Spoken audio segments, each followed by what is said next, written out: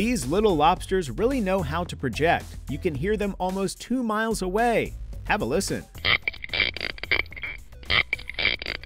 French and U.S. researchers whose work was published in scientific reports used microphones to listen in on European spiny lobsters. The California Academy of Sciences says the lobsters create this odd and, let's face it, painful sound called antenna rasps by rubbing a soft section of its antenna on a smooth file under its eyes. Researchers recorded over 1,500 sounds from 24 spiny lobsters as deep as 328 feet off the coast of France. They found spiny lobsters could potentially be detected up to about 1,312 feet, and believe that with little background noise, rasps from very large lobsters could be heard almost 2 miles away underwater. Researchers say the seawater's density allows sound to travel much farther than it would with air. They say spiny lobsters use antenna rasps to communicate and ward off predators.